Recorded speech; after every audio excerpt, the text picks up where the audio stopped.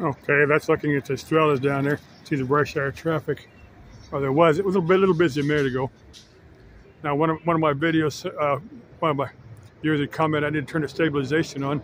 I'm using my cell phone. It does have stabilization on there. I didn't know about it till they suggested it. I need to read through the book on this phone. I just got this phone. My other one crapped out on me, and I bought this one. It was the cheapest one that Cricket had, but I need to go through the different settings on the camera, see what works on here.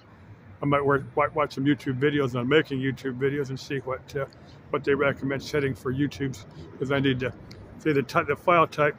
But still kind of new to this YouTube thing, even though I've made a bunch of videos. I'm still kind of figuring my way around here. So let this go for another minute and say goodbye here. Just wanted to say that I tried this with stabilization on, just see what it looks like. The clouds are real nice. It rained yesterday. Can't wait to see what this video looks like, see if it's any different in the other videos with stabilization on. Okay, bye-bye.